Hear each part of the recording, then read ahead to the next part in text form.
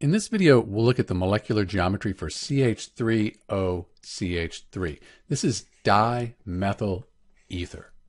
So we're going to look at this from the perspective of the central oxygen atom right here. There's two ways we can find the molecular geometry for this dimethyl ether.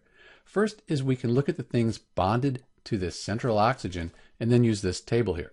So we can see that we have this carbon here bonded, and we have another carbon bonded there, plus we have these two lone pairs. So we have four things total, and two of those are lone pair. That means we'll have a bent molecular geometry, and the bond angles be about 109.5. Let's see if we can visualize what that looks like. So we'll consider the purple. That'll be the central atom. That'll be the oxygen. And then we're going to add the two methyl groups. So we add two methyl groups. You see they spread out.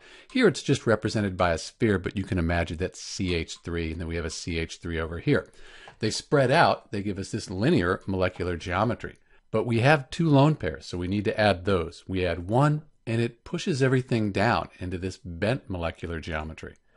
When we add the other lone pair, it even pushes it down further. It's still called a bent molecular geometry. And the bond angle for the bent molecular geometry is about 109.5.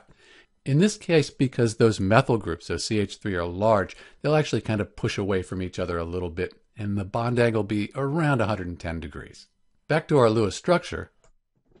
We could also use the AXE notation to figure out the molecular geometry for CH3OCH3.